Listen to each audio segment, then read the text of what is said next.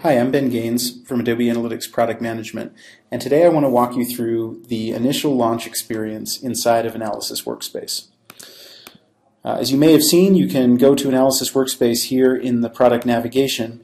When you do, you will now have a launch page that allows you to see any of the projects that have been created by you or shared with you.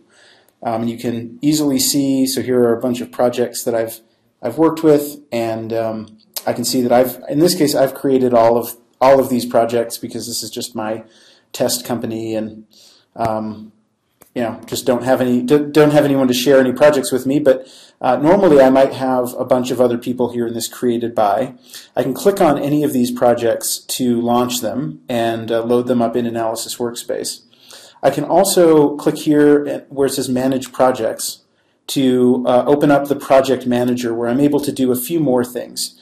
From in here, I can rename a project. I can share it directly from here if I want to. I can add tags to it or delete it, so on and so forth. Very similar to what you have in the Segment Manager or the Calculated Metric Manager.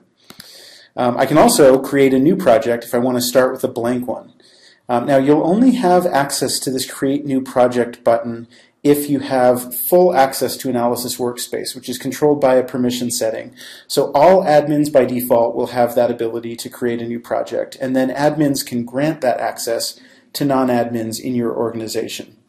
If you don't see that button, it means that you haven't been granted access to that full creation capability in Analysis Workspace, and you can contact one of your admins if you want to have that ability.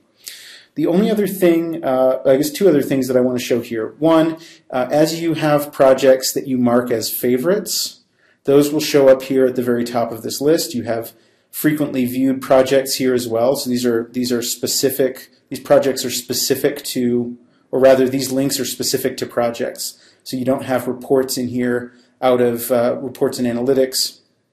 You have only the projects listed here. And then the third thing here is popular templates, and this is something we're going to be adding to over the coming months and even farther out, where you can click on these links to get sort of a quick start on a project. If I click, for example, on pages, I will get just a basic table showing page as the dimension with page views and a basic visualization, and then I can build on this from there. I can do any of my breakdowns if I want to from there. So it's a project that I can work with very flexibly, but it's a little quick start to give me a head start, and that's the project manager.